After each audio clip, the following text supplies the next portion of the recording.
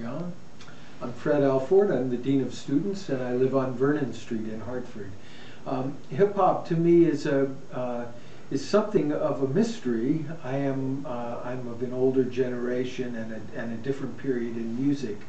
But to me, in many ways, it's the language and the rhythm of the street kind of combined. Uh,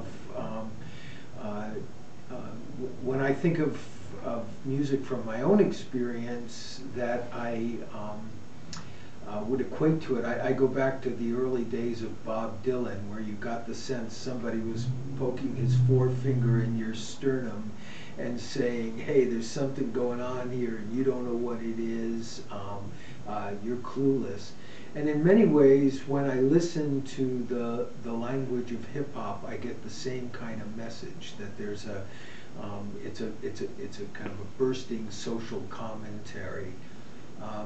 I guess my deepest appreciation for hip hop is that it has given us the Hip Hop Festival, and I think it is a wonderful way for Trinity College and the local community to work together, to come together and in a common sense of appreciation.